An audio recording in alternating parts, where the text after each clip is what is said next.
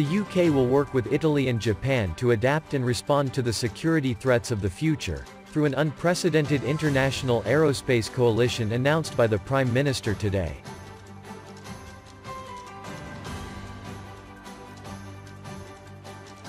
The Global Combat Air Programme, GCAP, is a new partnership and ambitious endeavour between the UK, Japan and Italy to deliver the next generation of combat airfighter jets.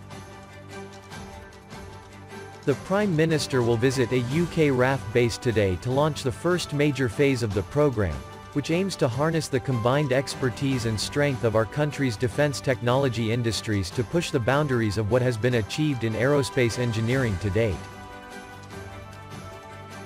Due to take to the skies by 2035, the ambition is for this to be a next-generation jet enhanced by a network of capabilities such as uncrewed aircraft, advanced sensors, cutting-edge weapons and innovative data systems.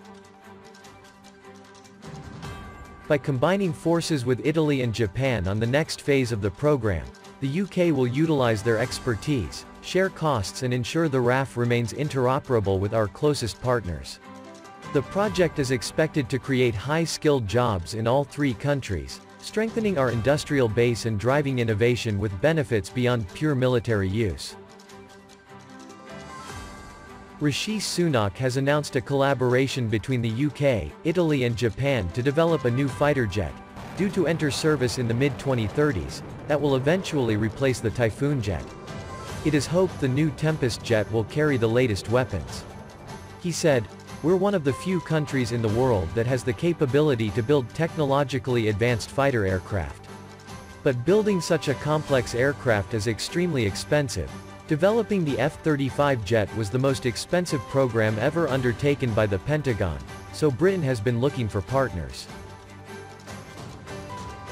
Italy was already on board, and the addition of Japan is a significant move, at a time when Britain is building closer ties with allies in the Indo-Pacific region worried about a more assertive China.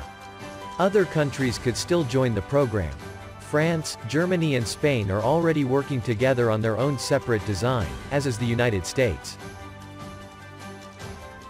BAE Systems at Wharton and Samlesbury will play a key role in developing Tempest in Britain. Japan's Mitsubishi Heavy Industries and Italy's Leonardo are among the other companies involved. For the UK, this agreement is not just about security but also economics. The hope is that developing a new fighter jet could create and sustain thousands of UK jobs and open doors to more arms exports.